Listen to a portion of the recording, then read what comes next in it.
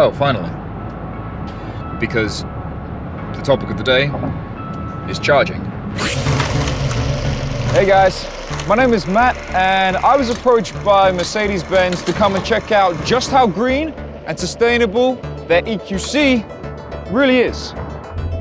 So come with me for the moment of truth.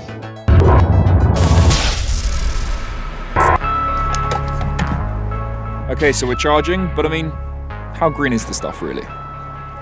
Also, how long until I get back on the road? Turns out, long enough to get a coffee and do a short interview. Electric cars, yes, they're getting better and better, but how sustainable are they really?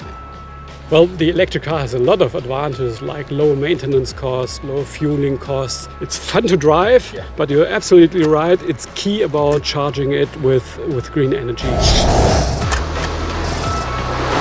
We are here at an Ionity charging stations. Of course, they're part of the grid, but we already made sure that they nearly use 100% green energy. But when it comes to home charging, which is the most convenient for the customer, plugging the car in overnight, it's full in the morning.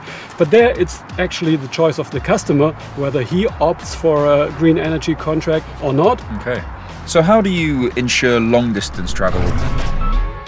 Ionity is a joint venture of Daimler, BMW, Ford, the Volkswagen Group, and the goal of Ionity is to set up a European-wide network of superchargers, 400 charging locations. If you take the European highway network, it would mean every 120 kilometers there's one of these superchargers.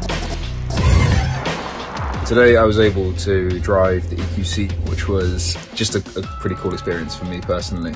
What it did get me thinking is how renewable the energy is that charges the car, and where did that come from, i.e.